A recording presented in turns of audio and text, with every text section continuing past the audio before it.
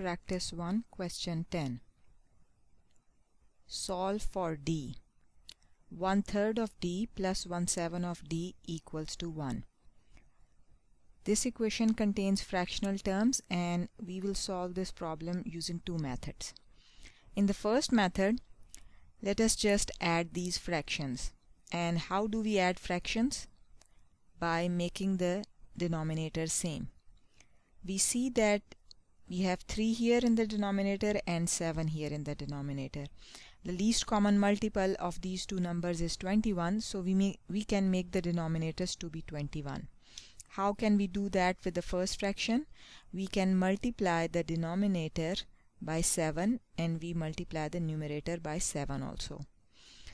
Similarly, for the second fraction, we can multiply the denominator by 3 and numerator by 3 also.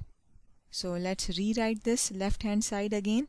It becomes 7d over 21 plus 3d over 21 equals to 1. Now the denominators are same. We can add the numerators. The numerators are 7d plus 3d. This whole quantity over 21 equals to 1. 7d plus 3d gives us 10d over 21 equals to 1. 10 is being multiplied here in the numerator and 21 is dividing this quantity. When we take these two numbers to the other side, 21 will be multiplying 1 and 10 will be dividing the quantity that is present on the right hand side. So we can rewrite this as d equals 21 over 10, which is equals to 2.1. So we have solved the given equation and d equals 2.1. Let us solve the same equation by another method.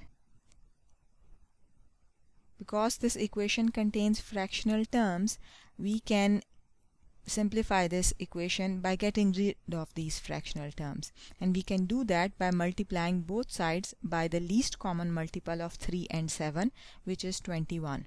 So let us multiply both the left hand side and right hand side by 21. Now we can distribute 21 on the right hand side. So 1/3 of 21 gives us 7 and d is also present, and 1/7 of 21 gives us 3 and d is also present, and on the right hand side we are just left with 21. Now we see that 7d plus 3d is 10d equals 21, and 10 is being multiplied. We take it to the other side and it divides 21, which again gives us d equals 2.1. So we get the same answer as we got using the previous method.